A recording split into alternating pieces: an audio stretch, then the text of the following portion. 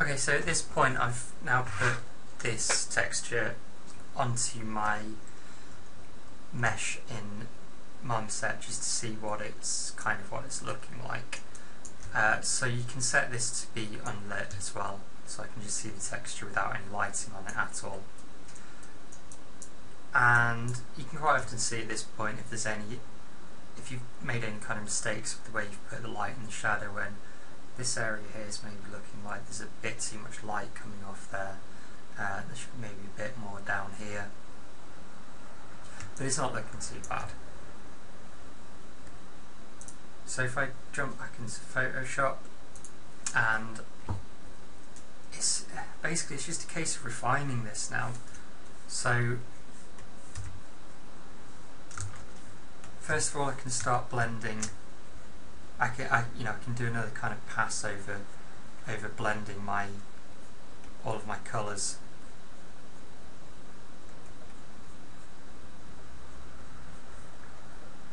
Like that, and just go through and get this blending really completely right. I can come in and take a really bright colour, so almost a pure white, and start to paint in some of these speculas. So just a bit off the edge, and also off these edges here. So I'm just starting to paint this in kind of neatly now.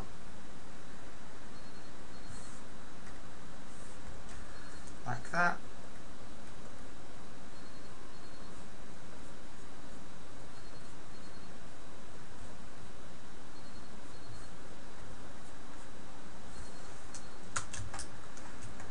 So maybe just take a bit of this dark colour and just put it down one side as well, just very subtly, and that'll just make that edge pop even more. Like that.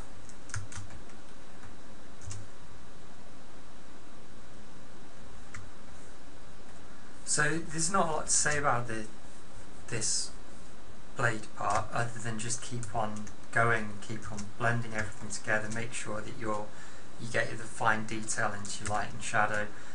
With these kind of areas where you've got quite a strong kind of speck coming off, it's often a good idea just to really highlight one little corner like that. So you can paint that in a bit more neatly than that, but you can highlight just these little parts here. Just maybe pick out some tiny little bits where you're gonna really kind of push the highlights a lot, like that. And that'll just make it look a little bit more metallic. So in terms of the wood, first of all, it's just a case of coming in and working in a bit more detail. So I'd probably do this with a square brush actually, just because I think that works better for getting a kind of wooden look. Maybe just paint in some little chips and stuff into it.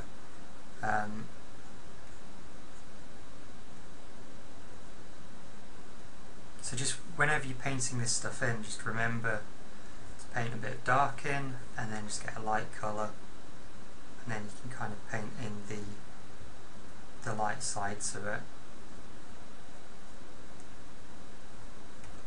So let's maybe get a bit more of a bright colour.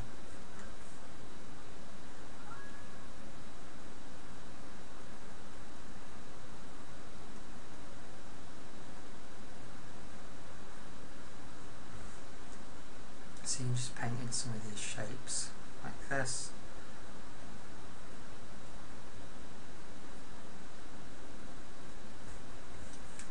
And it is really simple to do this. It's just a case of putting a dark edge in and then putting a light edge in underneath.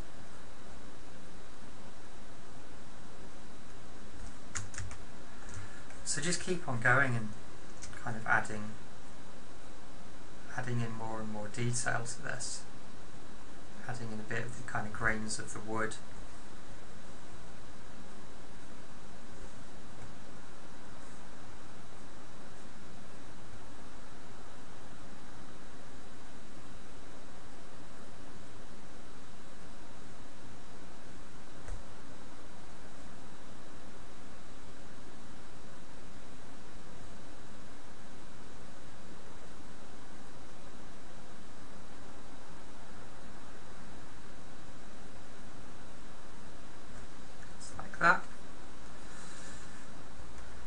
mess with the opacity of these, so just turn that down a bit maybe. Another thing that works quite well is to add a new layer and set this to colour dodge, and then you can pick a nice kind of bright colour. And if I just paint this in now, you can kind of see that it doesn't completely wipe out what was underneath. So you can do this and pick out some of the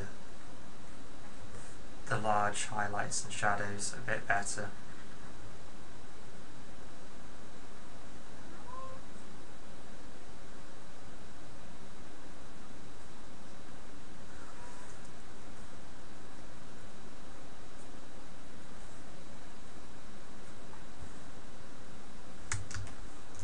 Like that, and then obviously again you can just blend that, turn that down, so you can just see how this is slowly building detail up in this area.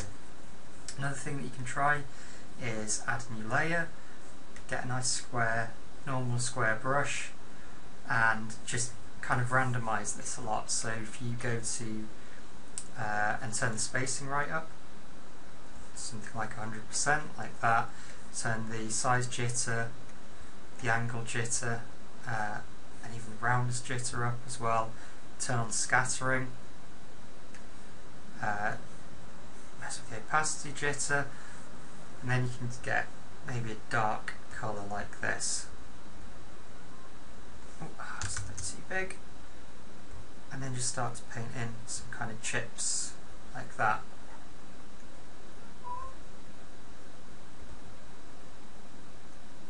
So some of these might work, some of them might not, and you can just delete them.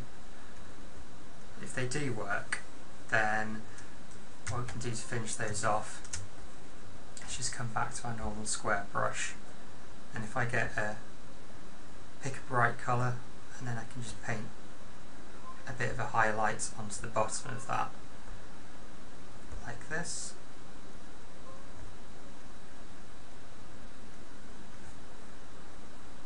So if I don't like them, then I can just kind of paint them back out. The ones that I do like, or the bits of the ones that I like, I can just pick an edge and highlight it where the light's coming off it, and then pick a dark colour and just darken the other edge so it's a bit more in shadow, like that.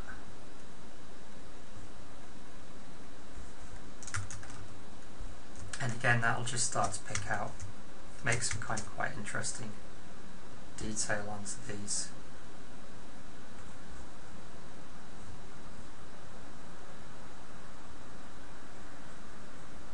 And as you're doing this, you'll start to kind of see shapes that you can pick out and maybe make a bit more interesting.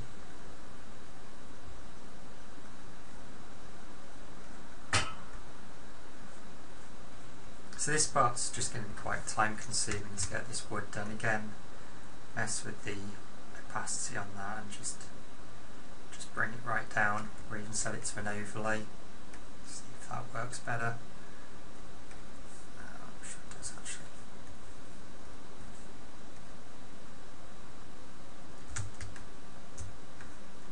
So yeah, just keep on going, adding in some more detail to the wood, and finish off blending this blade together. Then the next thing that you can do is start to paint in some more detail onto the blade in terms of scratches and stuff. So pick a nice dark colour like that. Oops. Where have I gone to? Okay, so if we just get a dark colour and then we can just paint in a scratch. So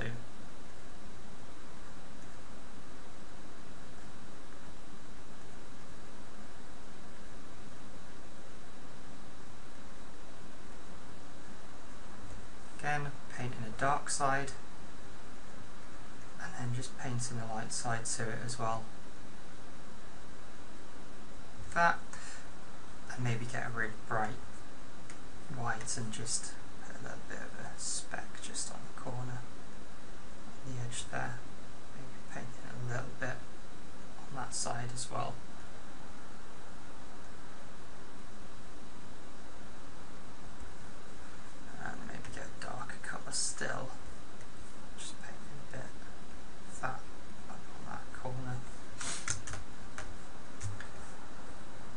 that should paint in the scratches and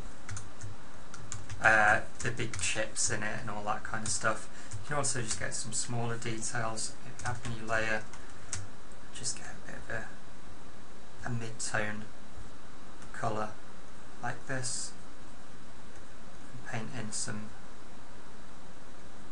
just some little shapes like this, and again darken the top, just lighten the bottom like that. And you can turn the opacity right down on those just to make a little bit of detail into the blade.